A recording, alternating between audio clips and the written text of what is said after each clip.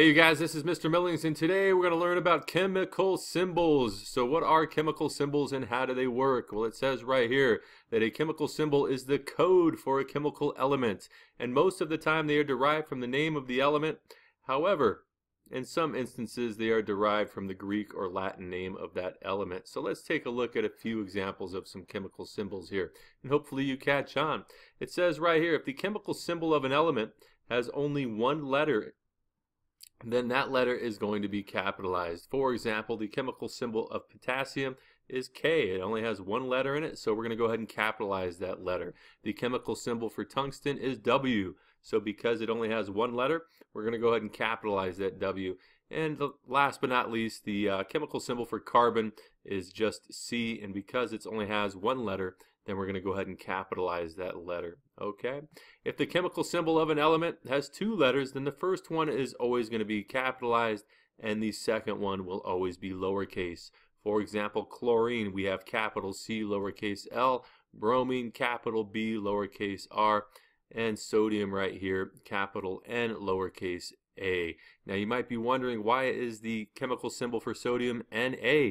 Well, that has to do with the Greek or Latin word for that element, and that's what we're going to take a look at next. We're going to look at some of the chemical symbols for elements that are derived from the Greek or Latin words. Let's take a look. Alright, let's take a look at a few weird ones here. We have iron. The chemical symbol for iron is Fe. You might be thinking it should be Ir, but it's capital F, lowercase e. Why? Because in Greek or Latin, the word for iron is going to be ferrum. And so you can see where we get Fe from. Silver, Ag, you would think would be maybe Si, but it's not. Why? Because the chemical symbol here is derived from the Greek or Latin word for silver, argentum. Same with sodium, right? Sodium you think might be SO. However, the Greek or Latin word for sodium is natrum. That's where we get Na from. Potassium is simply K because the Greek or Latin word for that is going to be kalium. And tin is Sn because in Greek or Latin it's stannum. If we take a look further, lead is Pb, not Le. It's Pb because in Greek or Latin that's going to be plumbum.